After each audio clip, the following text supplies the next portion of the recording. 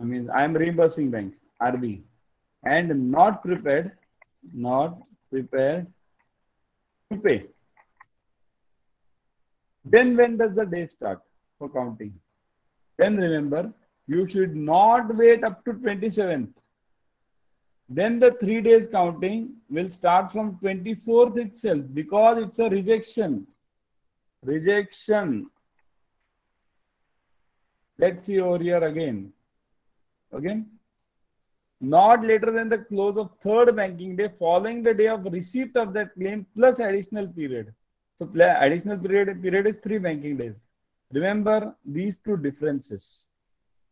If you are processing the claim, you are okay with this claim from the claiming bank and you are ready to process, then the counting days will start from the payment date, actual payment date.